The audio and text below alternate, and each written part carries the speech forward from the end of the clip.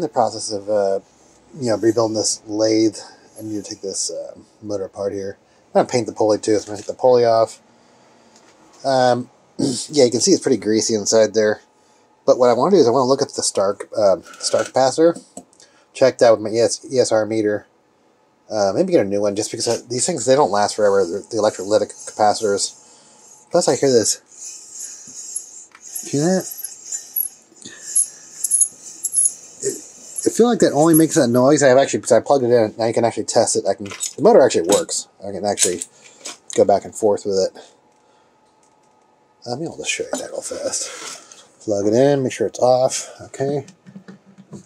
Alright, let me show you that real fast.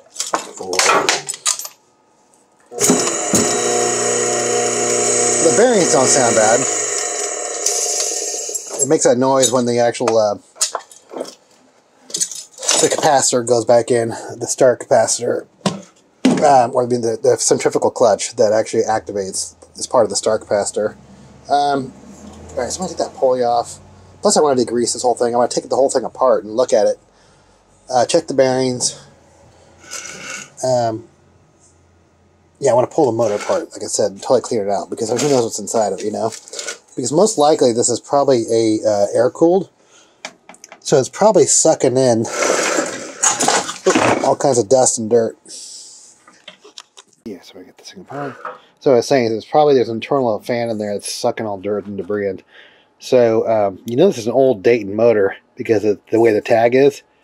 I mean, they haven't done those tags since like the 50s, 70s, with the metal tag.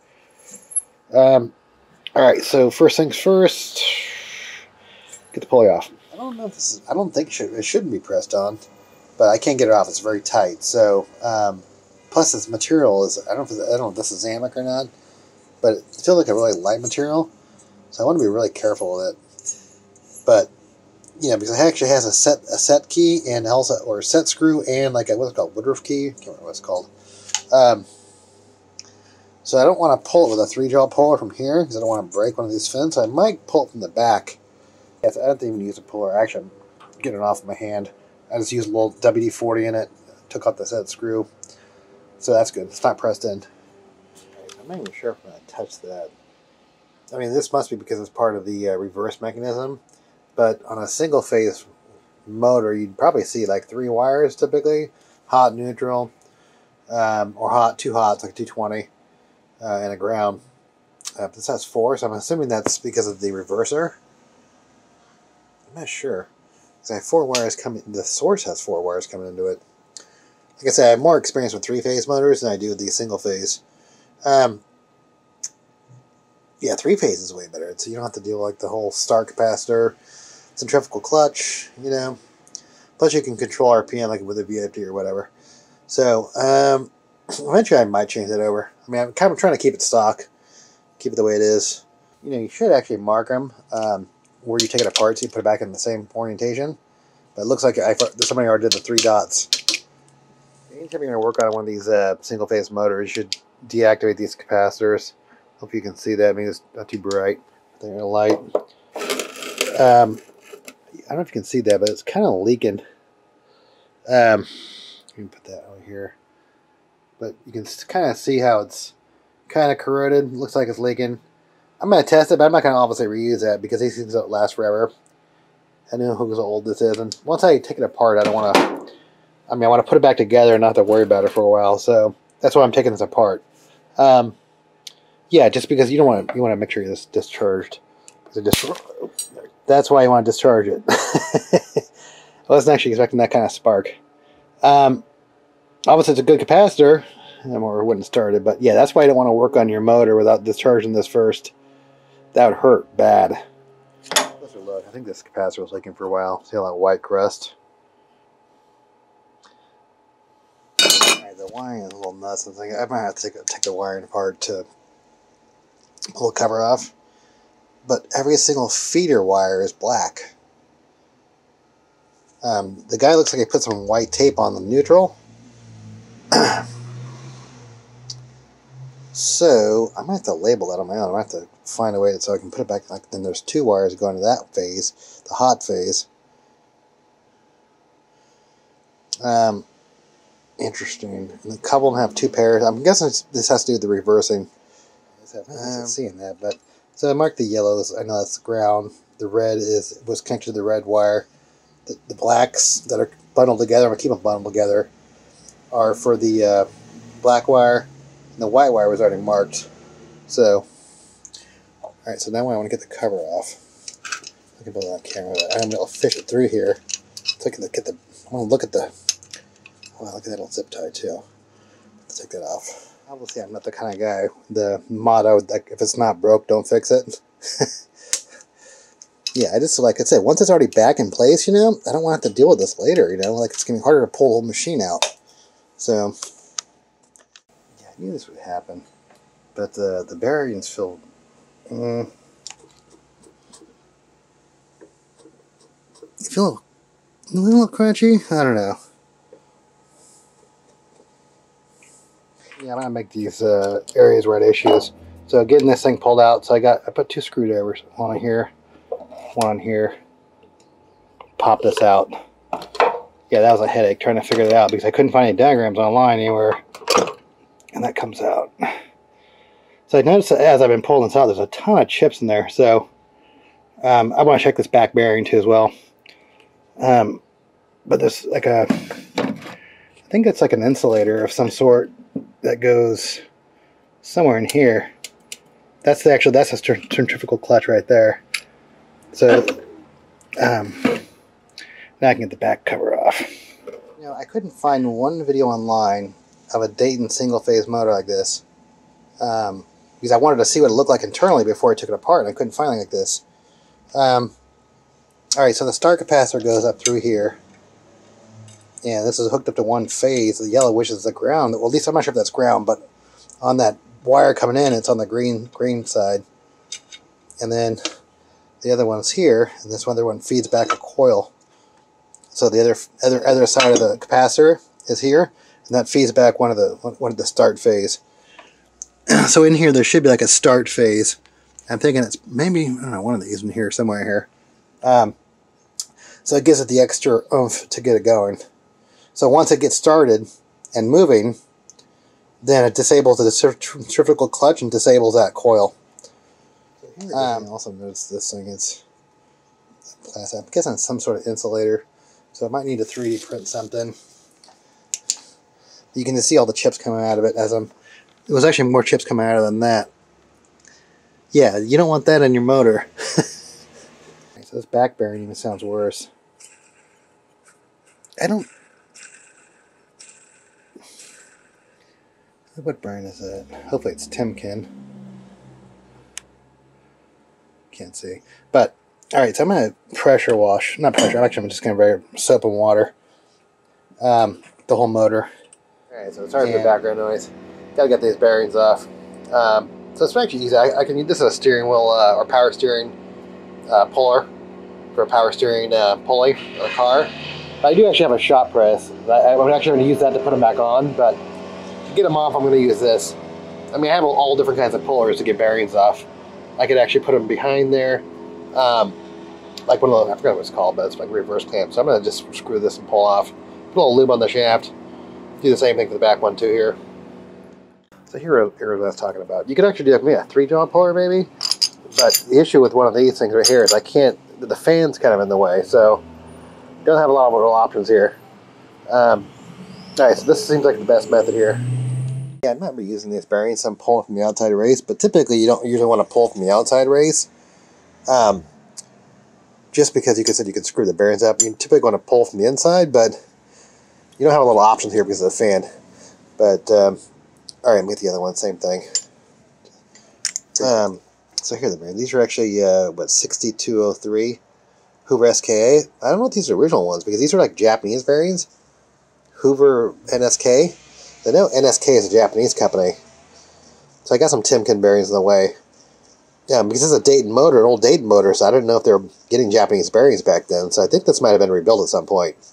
I definitely know it had been painted. But the bearings, if you can hear that, I mean, they just feel like the grease is not anymore. Like this one especially here. This one actually feels a little crunchy. But at $12, I'm not going to even mess around with this. Because I said, I mean, I'm getting a new start capacitor for this thing. Might as well do the bearings. Alright, so the new Timken Bearing just came in. I also got a new star capacitor.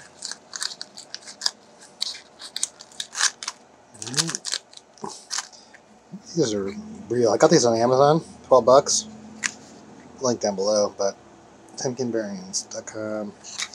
But I don't know if they do on the cheap bearings, but normally you'd have like this kind of like this, like a thinnic foil or something. Yeah, like a, I don't know, like a way to authenticate. It's like some kind of iridescent foil. All right, so I'll press these on. So all right, so this bottom bearing is kind of easy because I can just push it right down onto it. Okay. Alright, so on this side, on the inner race, or on the other side, you want to push it from the inner race right here. You don't definitely want to push it anywhere on the outside, because that could break the bearing.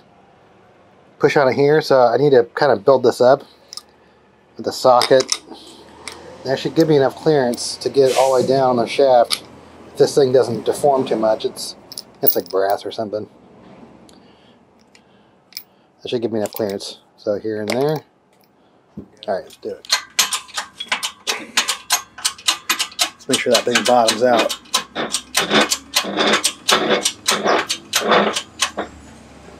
Alright, perfect. Well, between working on my cars and all these machines I'm restoring, I actually use that bearing press a lot more than I ever thought I would. I actually use it all the time. So, for putting seals on, bearing replacement, pushing things out. Alright, nice new smooth bearings. Contacts look pretty good. I might put a little DeoxIT on there. I kind of blew it on the label. I forgot how toxic it's the Castrol Purple Power. Or not Purple Power, it's Castrol Purple like degreaser. But on these old labels, man, it just takes the paint right off. I actually kind of lucked out on my Craftsman over there. I saw it in time and I didn't touch it. But yeah, I forgot. I just rubbed my hand across it and it came right off. So sucks that the motor is probably 60 years old and it's 50, 60 years old, and I'm the one that messes the label up. Alright, got the wires pushed through. I'm going to show you this, but got this thing all cleaned up. The thing in there, got the right wires through. I'm going to line up those 3 dots right there. And I just got done putting on a spacer, like that paper spacer that broke. Okay, and then got the star capacitor we're going to put on there. So I'm probably going to do that right now. Yeah, so the Amazon replacement capacitor.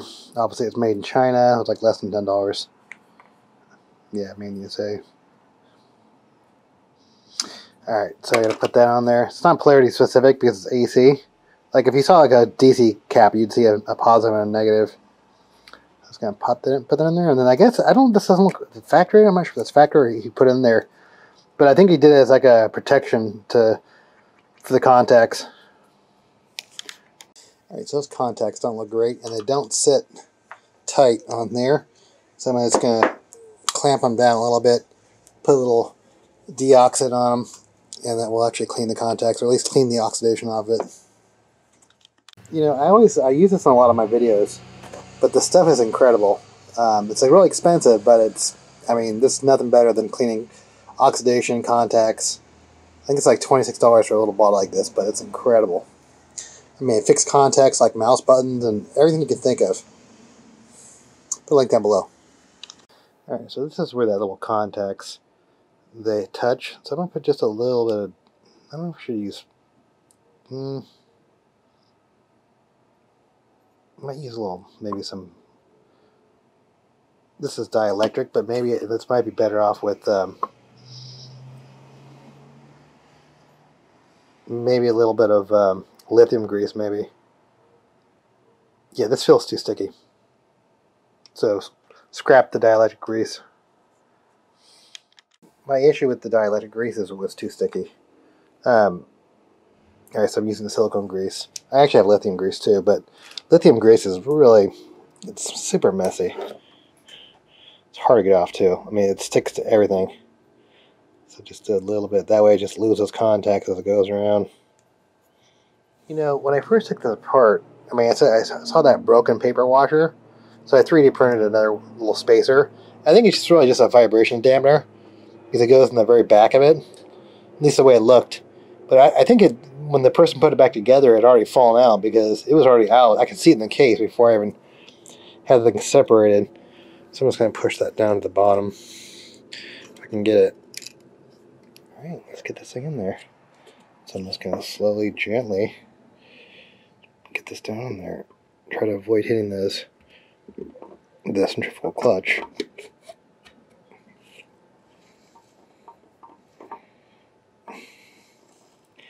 And this is actually like the thing that puts tension on the back. So this pushes the bottom bearing against that little 3D printed thing I just showed you. So the lid just came right on. I should have filmed it, but before I pound this down in place, I'm going to get these things through. That way they're aligned before I do the final pound down. Alright. Even just with the, that silicone grease really helped out, I think, the scrunch, because what you heard before was like that plastic coming around here on the centrifugal clutch. Alright, nice and lubed up.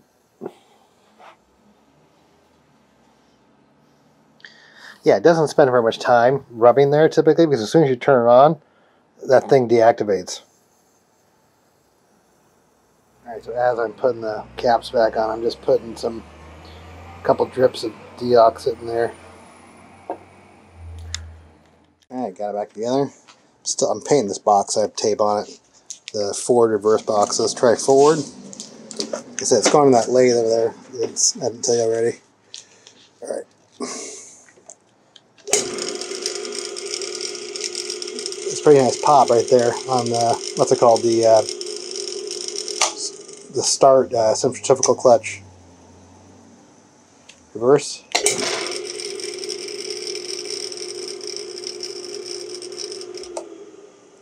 I mean, this is only slightly bigger. I mean, it's like 340 to 408 microfarads, whereas the other one's 340, and it's usually a 20% fluctuation.